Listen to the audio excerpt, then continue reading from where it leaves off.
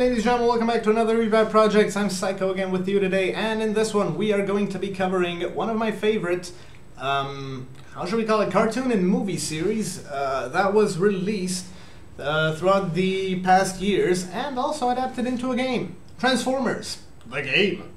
Would have thought that the first one was going to be named The Game. But yeah, let's just get into it. Transformers is actually an action-adventure video game based on the 2007 movie with the same name, Transformers.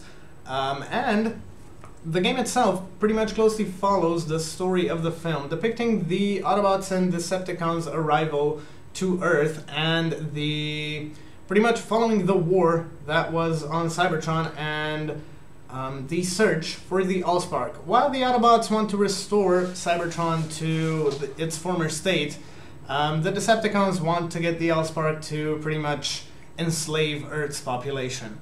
The fun part actually about this game is that it has a split campaign, which is one of the things that I've been missing throughout gaming in the past years. Yes, it does take double the time that the developers made to pretty much get through the game.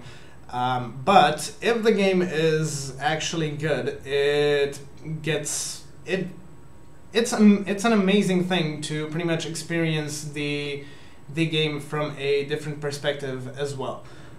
You can pretty much in the game, you pretty much complete various missions for the faction that you choose. So you can either play as the Autobots and try to restore Cybertron, or you can play as the Decepticons to kind of enslave Earth's population and defeat your enemies, the Autobots.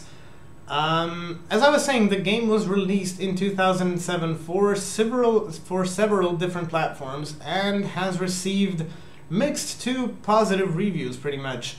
It was actually a game that was pretty fun to play because it featured an open world kind of mechanic to explore the map and everything whilst focusing on the story as well.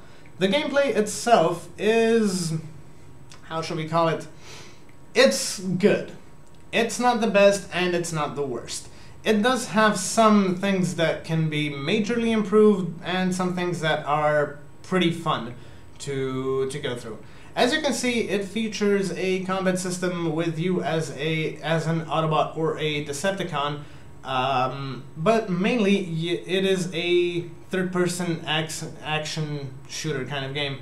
But you do have kind of, I think there's 5 attack types all in all. A light weapon, heavy weapon, melee attack, and the ability to throw. I do know those are definitely in the game.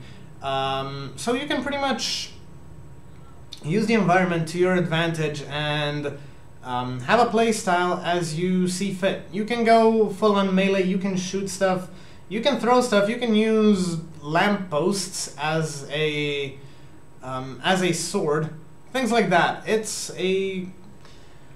pretty much cool actually, because you do have a ton of things that you can do. Each area and mission that you pick has an open world environment with side missions as well.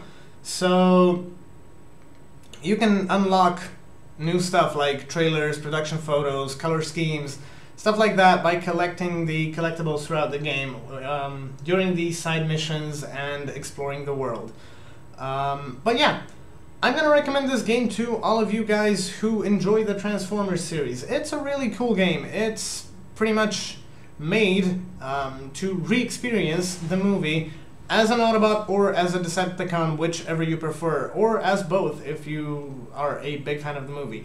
So yeah, as I said, the game follows the story of the movie, so if you've seen the movie, you're pretty much gonna know how everything's gonna unfold in the end.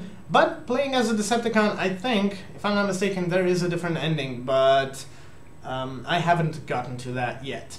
So yeah, in the meantime guys, that's gonna be all from my side. Don't forget to like, subscribe, comment on the videos, and join me in the next one.